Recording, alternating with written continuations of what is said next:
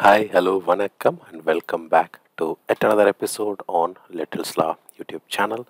So today in this video we are going to see about Postman, and in this series of videos we are going to see about the various tools, tips and techniques about Postman.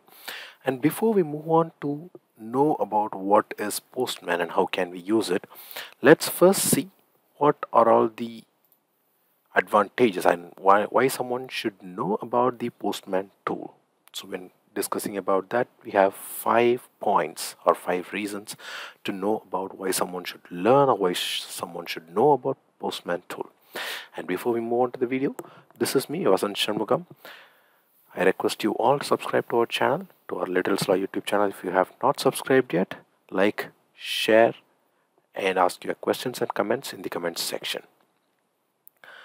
So let's now go to the video. So the first reason that you should know about Postman tool is the testing and debugging APIs. The tool Postman provides a simple and user-friendly interface for testing APIs, and we can easily send HTTP requests to our APIs, view the response and debug any issues. So it's very easy, simple to test and debug, and that's the first reason. And when coming to the second point, the automation of API testing. Postman has a powerful testing framework. So this is very light, but still it's very powerful. It has a very powerful testing framework that enables us to write and run automated tests for our APIs. We can easily create test suites and integrate them into our continuous integration and continuous deployment pipeline. And then when it comes to the third point, which is the collaboration and sharing, Postman enables teams to collaborate and share API documentation and test cases. We can easily create collections of requests and share them with our team members. And then when it comes to the fourth reason to learn about Postman tool, which is the increased productivity. With Postman, we can quickly create and test APIs, which helps us to develop and iterate faster. It also reduces the time and effort needed to document and test APIs manually. And then when it comes to the last reason to learn about Postman is its cross-platform compatibility. Postman is available as a desktop application for Windows, Mac and Linux, as well as a Chrome browser extension, which means that we can use it on any operating system.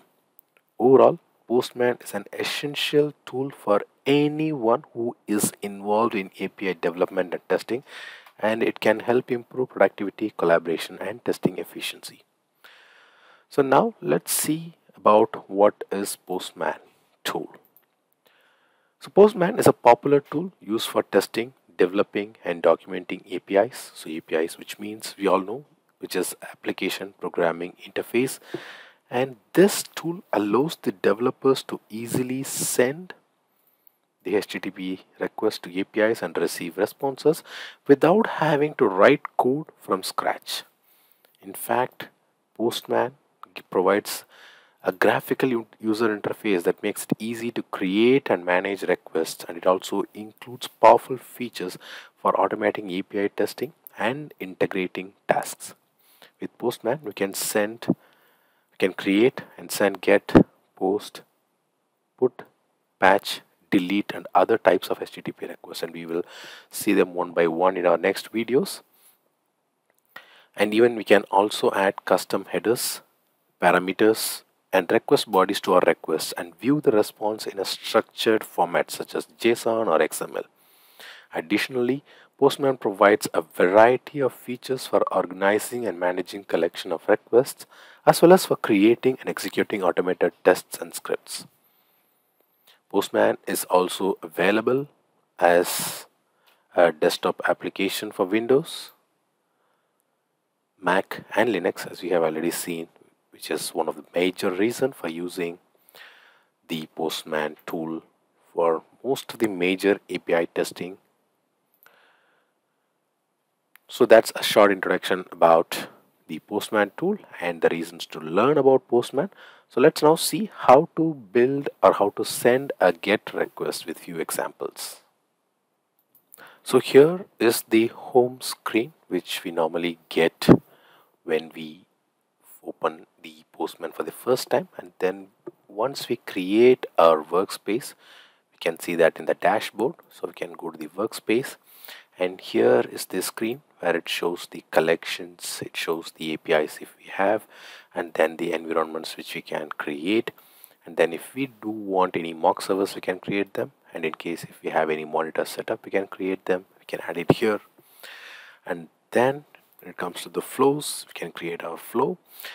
So now let's see the first request, which is creating a GET request. So before we see about creating a GET request, let's see what is a GET request. So GET request is one of the most common HTTP method used for retrieving data from a server. It's used to request data from a specified resource and returns a representation of the resource. The data is returned in the body of the response message, and it can be in any format, such as it can be in HTML or XML or JSON or even plain text. So now let's see how to create a GET request. So we have opened the Postman tool, and then we are in our workspace, and then when we click on the new dialog box, we'll have to choose the HTTP request.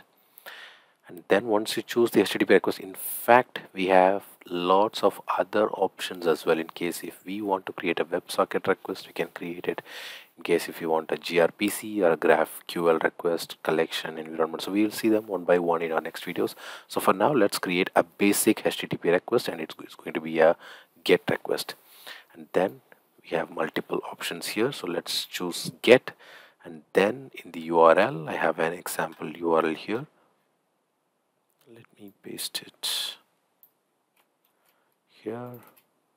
So we have the GET, the URL pasted here, and in the headers tab, in case if we want to add any necessary headers, we can add it, but headers are usually not required for GET requests, so we can skip this step. And now let's go to the send button, which is on the right side. So here you can see the send button, and when we click on send button, we can see the response. So here is the body, the response body, and here we can see the user ID is 1 and his ID is 1, and then we have the title and then the body of the response. And then we can see the raw format of it, we can even see the preview of it, and even we can visualize in case if we have a proper value to display. And then we will check for cookies. So in case if we have received any cookies, we can check this cookies option in here. So since in this particular request, for this GET request, we don't have any cookies, so we can't see any cookies in here. And then when we go to the headers, so here we can see the different header options, the content type, and the other options as well. The date, the content type is application or JSON, and then the transfer encoding is chunked, the connection is keep alive. So we can see the various other header options. And then so here we can configure, or we can write any test which we want or which we can use to automate the debugging. So since this is a very first and very basic GET request, so we haven't done it. So when it comes to the status part, so here we have to check the status. So the basic status here is 200 OK, which is a standard response for successful HTTP request. And in fact, there are different other response codes, something like 302 or 400, 404, 500, 503. So this, in this post request, the response is, sorry, this GET request, the response is valid, and we have got 200.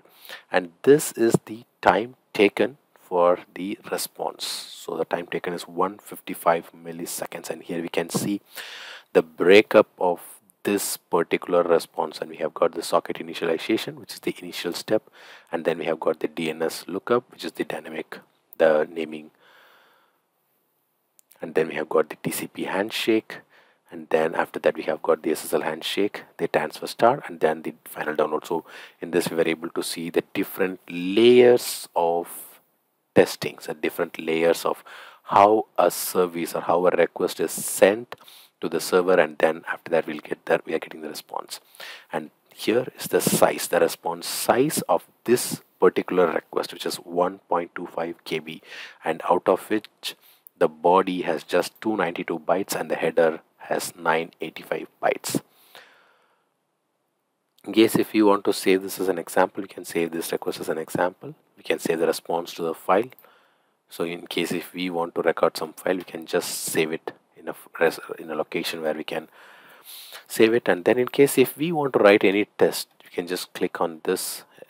This is to just know about test, but in case if you want to write any test, you can just add it here, and then we can use it for testing this get request. So we will see them in our next videos one by one. So with that, I come to an end.